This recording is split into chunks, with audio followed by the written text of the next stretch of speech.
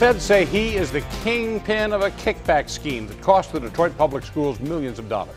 Well, now his charmed life is about to change drastically. A guilty plea appears to have him headed to federal prison. 7 Action News reporter Kim Russell was in court. And Kim, what did he have to say for himself?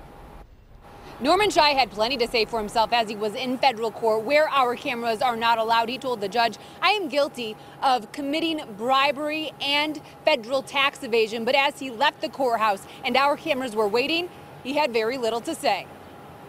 Norman, what would you like to say to the kids of Detroit Public Schools?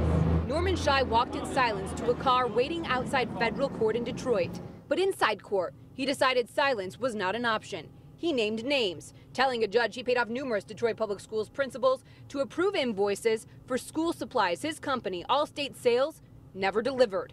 Federal investigators have named 12 principals and an administrator they say worked with Shy. It is a scheme federal investigators say cost the already financially struggling district that kids relied on almost $2.7 million.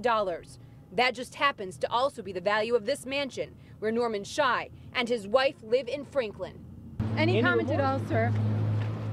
If a judge accepts the 74-year-old's plea deal, he will go to prison for at least 5 years and 10 months, at most 7 years and 3 months. He will also have to pay almost $2.7 million in restitution to Detroit Public Schools, plus fines.